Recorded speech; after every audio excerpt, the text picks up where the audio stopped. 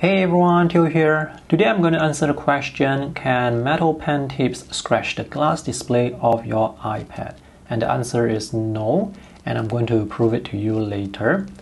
So metal pen tips like the ones you see here are getting more popular. They come in different designs. Some have the needle point, some have the round ball point. They can be translucent, white, or colorful, and they are very affordable. Each one is less than $2. You can find the metal pen tips very easily on AliExpress. I'll have links for you in the video description below. So let me just put on this metal pen tip with the needle point. To know whether metal can scratch glass, you must first understand the concept of hardness, which is measured using the Mohs scale of mineral resistance. On the Mohs scale, the higher the number, the harder it is. So glass has a Mohs scale of 5.5 to 7, depending on how the glass is made. And on the screen right now is a list of metals and their respective hardness.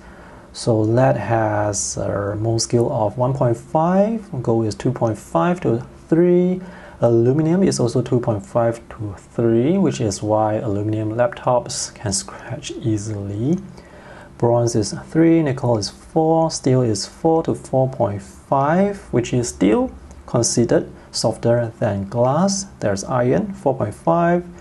Going up, we have titanium, 6, and hardened steel is 7 to 8. So hardened steel is likely to scratch glass. The metal used by these pen tips are made with copper, which has a hardness scale of 3, and they are coated with nickel, which has a hardness scale of 4. So in theory, they should not scratch glass because glass is at least 5.5 to 7. I'm going to start my scratching test with the needle point first, followed by the round point, and later I will show you the handwriting and drawing performance of the needle point versus the round point. So on this iPad there is already one scratch here, so I will scratch this area beside. I'll try to scratch this area beside, and I am trying to apply as much pressure as I can without cracking the glass, and I don't see any scratches at all. And this is the pen tip with the round point. Same thing, I don't see any scratches at all. One thing I don't like about the metal pen tip is the tapping sound. And now let's look at the drawing performance of the needle point. So those are the marks that I made earlier while trying to scratch the glass. I will be drawing slow diagonal lines.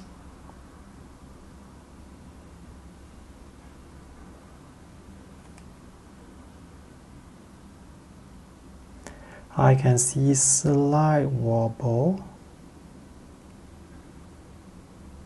Yep, there is definitely slight wobble. Let's switch over to the round point. I actually want to call this the ball point, but it's not a ball because a ball will rotate. Same thing, slow diagonal lines.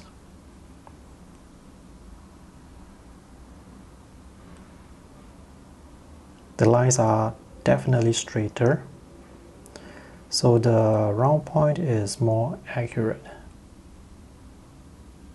Let's look at the note-taking performance with the needle point. For note-taking, the needle point performs quite well. The tablet and the Apple Pencil can capture my handwriting quite accurately, and the lines are quite straight. When you're writing fast, the lines will appear straight. When you're writing slower, there may be slight wobble. And this is the handwriting or note-taking performance of the round point. The round point is more accurate than the needle point, and for writing I can see that my handwriting is also neater.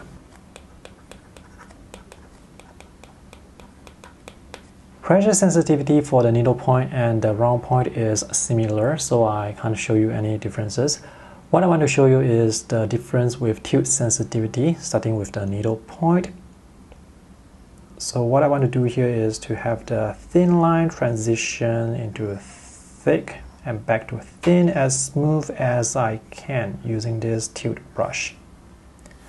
So as you can see, the thin line will transition quite quickly to become broad, so the transition is not that smooth. Here it goes back to being thin quite smoothly, but here it's quite abrupt, and here it's very abrupt. So we have very obvious thin and thick lines. And now I'm using the round point.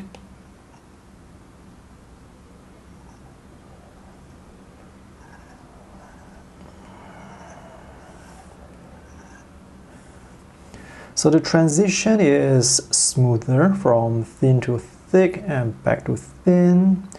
I don't see the abrupt transition. So let's take a look at the needle point again. So you can see this is much thinner, much thicker, much thinner. And for the round point, it's smoother. The transition is much smoother. If you use tilt brushes, the difference is very obvious. There is no performance difference with the translucent tip versus the white tip, but there is a performance difference with needle point versus round point. If you're using a matte screen protector on your iPad and you find that the plastic pen nib is wearing down too quickly, perhaps you may want to get a metal pen tip instead. I'm not sure if you can hear the pen tip on the screen protector, but it makes a louder sound compared to metal on glass.